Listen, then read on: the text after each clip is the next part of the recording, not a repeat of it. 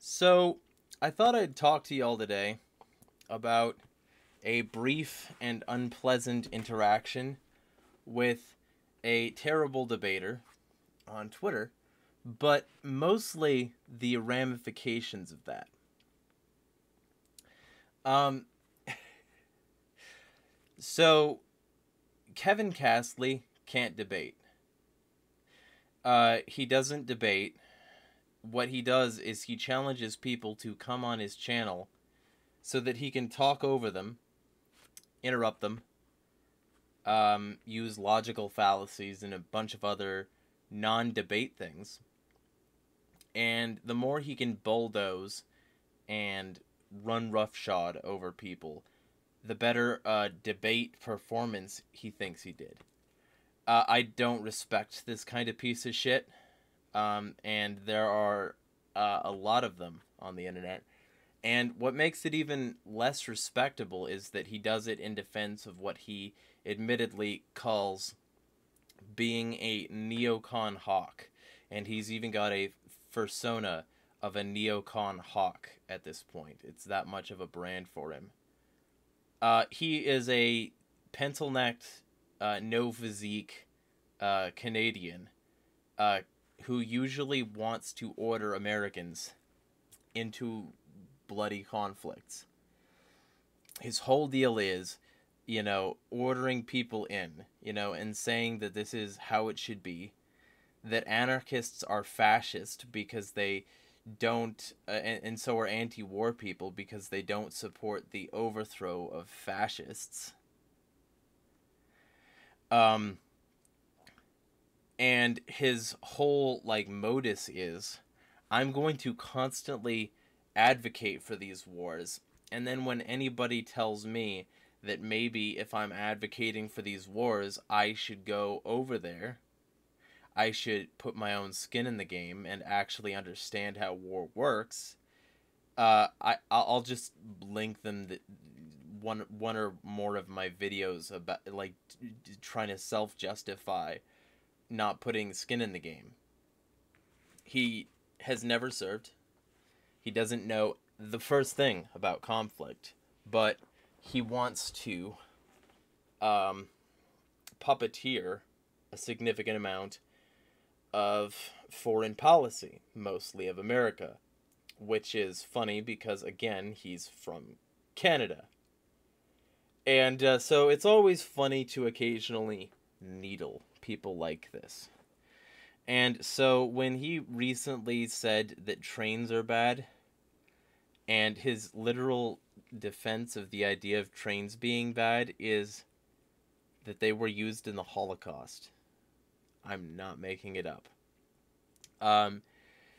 He was suddenly debating with this guy I've never heard of, and I'm using debating in this loose sense because no, it wasn't. And he's very happy with that. But I'm in his replies where he's announcing it because my followers were like, "Hey, you should debate him." And so I had a few things, related to this potential debate. And basically one of my JD, he said, probably it would be on foreign policy.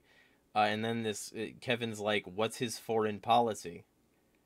As though I'm a politician with a foreign policy. But, whatever. I laid it out there what my foreign policy, I guess, would be were I a politician. And let me list it out for you now.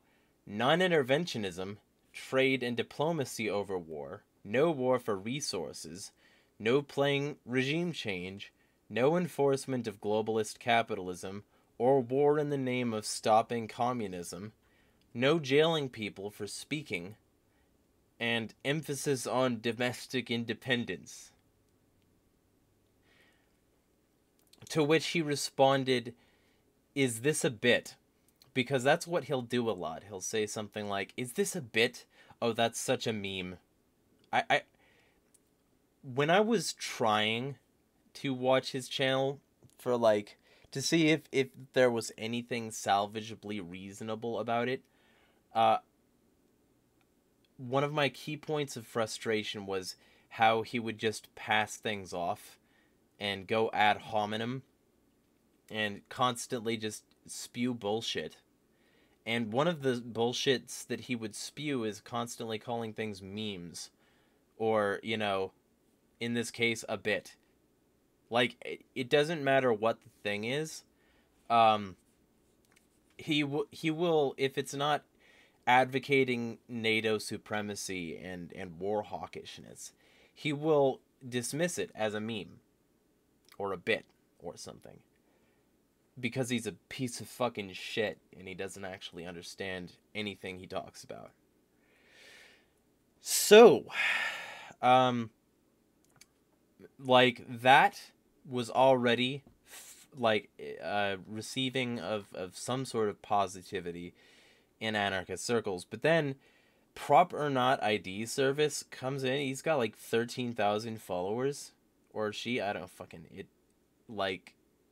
it doesn't matter. This is you, Fash.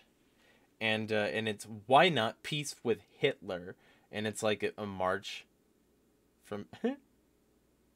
So no, the precise thing is, you know, the U.S. was partially the reason Hitler rose to power.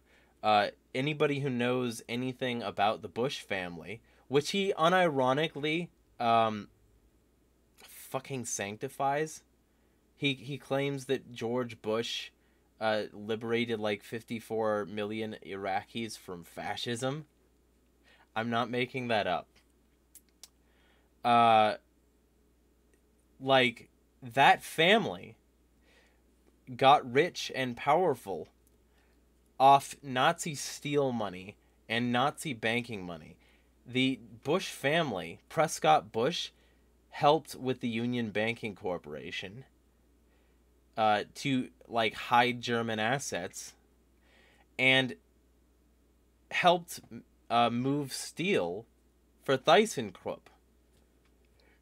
And there was this massive lawsuit not too long ago where the Bush family had to pay fucking Holocaust survivors because their family was still somewhat poor, while this family, which was partially rich because of Nazi money, got to ride itself into the 20th century, like with complete impunity, you know, because these people helped the internment camps. These people helped the evil fucking Nazi people that I'm being accused of supporting because I'm anti-war. And so so I've got some people in my replies, you know, saying things that actually make sense. But then there's also Charles, warmongering for Putin equals non-interventionism. This is probably because of the second thing I said. As an example, don't fund C-14, Azov, and other Ukrainian Nazis. Especially to unseat a democratically elected leader. Don't continue to do so while the place becomes the roots of the fastest growing global Nazi network. Also, NATO can expand their empire, 'cause Russia bad. That's just fucking true. The Azov movement is the single biggest global Nazi movement, and they have been doing recruiting in your country for fucking ever. And if you don't believe me, please look up the Azov movement. And if you don't believe that the U.S. has been funding people like that, grow a brain and a sense of literacy. Or just watch my TikToks about it. I made a fuck ton of TikToks about this subject. One of them was even so lit that TikTok immediately flagged it for hate speech, despite me being against fucking Nazis in it. And then they later reversed their decision and they were like, we're sorry. We value you as a creator. We're sorry. We value you as a creator. We're sorry. So, I've been talking about this for, like, so C-14 was a street gang that the U.S. government handed money to, and it was like, sick them, because they knew that these people would do violence on their behalf. Azov is a pack of shit-mouthed little, like, Nazis, who only recently removed the Sonnenrad and the Wolfsangel from their fucking official logo, and who, one of the first things they did in this war was call Muslim Russians orcs and grease up bullets with lard. So a double entendre there with the lard too, because they can get both Jews and Muslims. It's just racism. It's white supremacy. So that they could kill these orcs.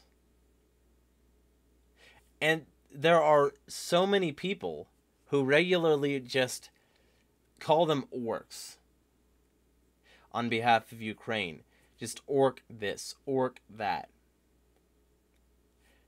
So that's who you're dealing with. I can't fucking hold people's hands so much. I can't wait for them to, like, figure it out. But the fucking Ukrainian Nazi problem is fucking real. Okay? It's real!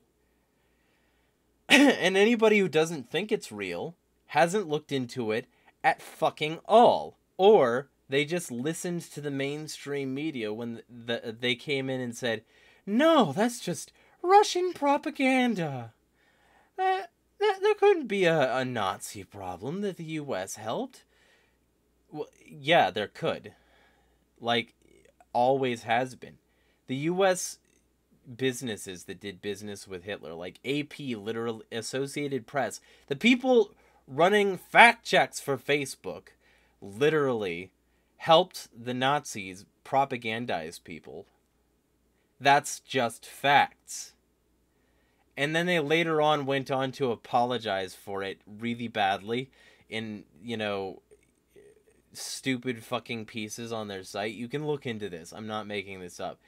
Bayer, the people who make your aspirin, they were directly working with the Nazis.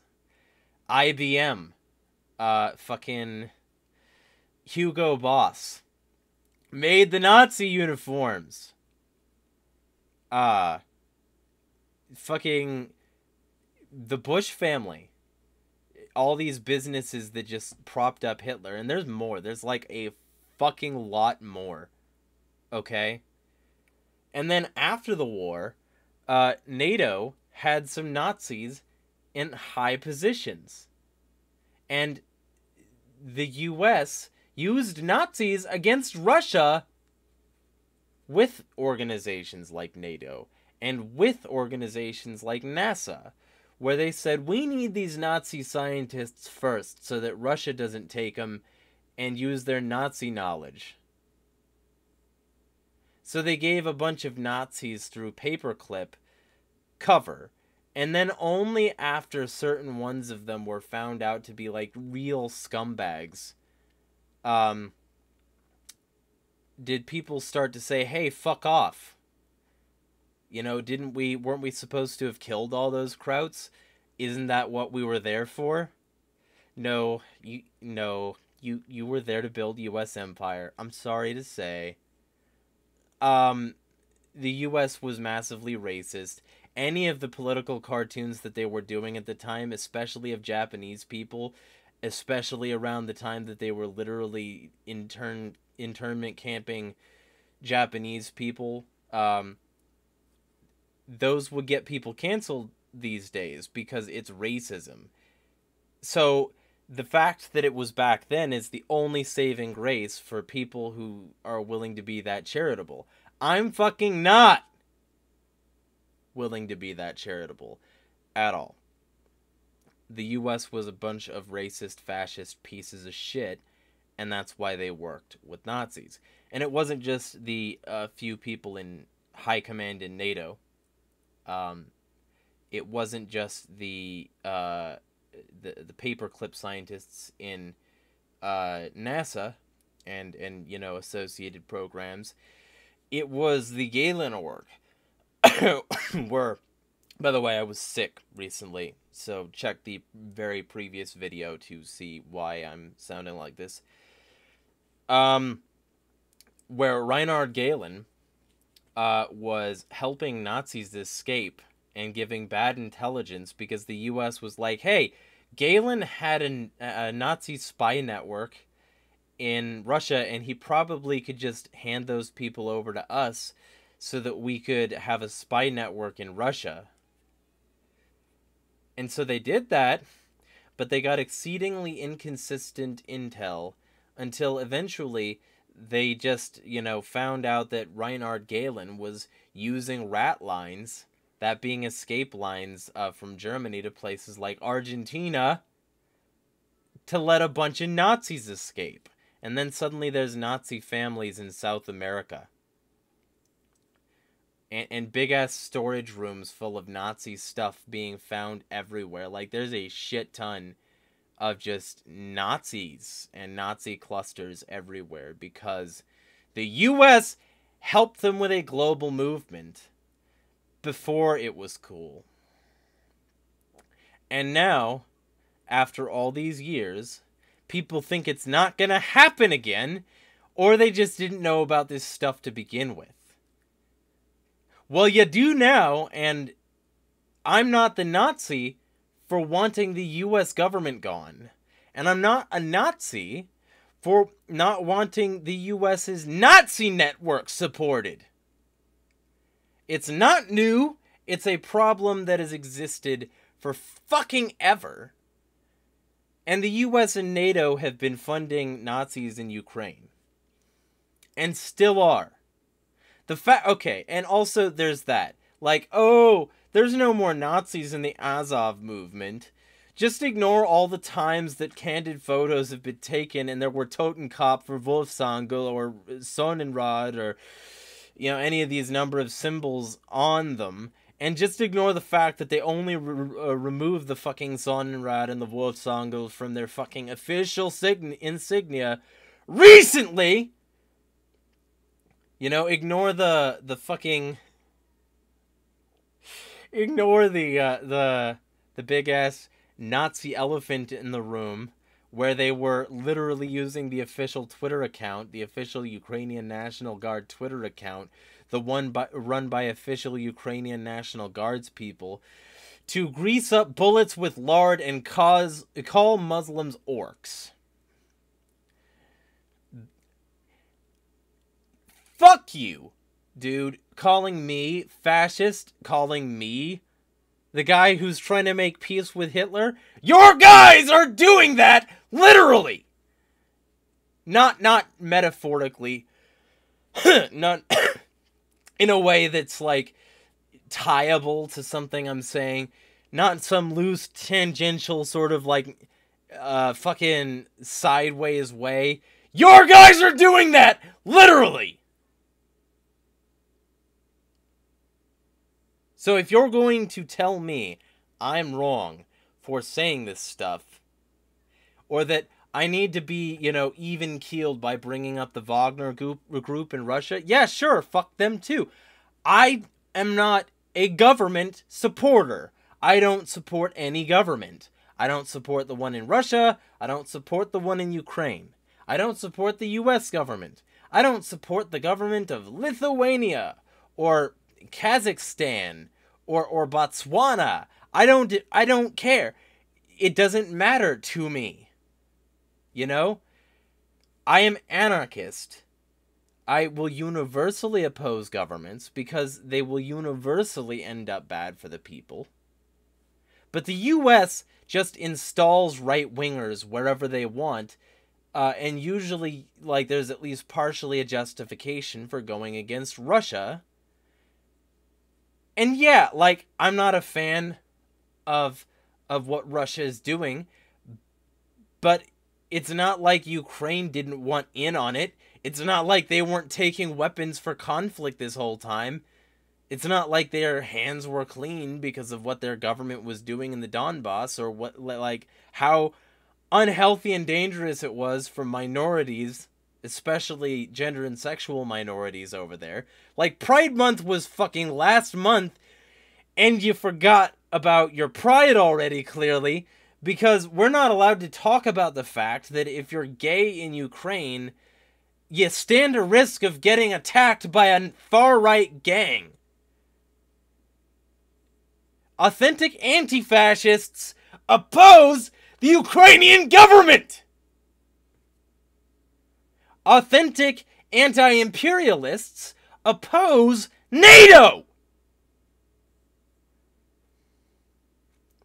And I am not sorry for saying that. If it bothers you that I said that, go fuck yourself! Because I am tired. I am sick and tired of dealing with this shit all the time, and I'm sure that there is a bustling undercurrent of people who are sick of it as well.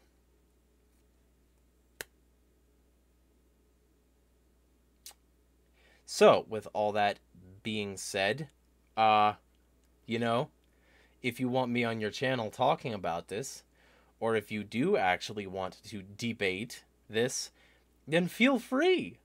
You know, I'll bring all my sources. We can have timed segments. We can have no interruptions and no logical fallacies. And we can have a nice conversation about why you support Nazis. Because that's exactly what you have to do to support the way things are going down. With all that being said, I am actually back making videos if I can afford rent next month. If you want to help with that, there are links in the description. I've been sick for like a week, so like that's what's happened there and the reason that things have been so slim. But even though I'm talking with a rasp, even though it's not the most pleasant experience, I'm going to continue making content because that's what I fucking do, and nothing's gonna stop me. Except potentially homelessness, we'll see. But with all that being said, fuck all Nazis and smash the fucking state.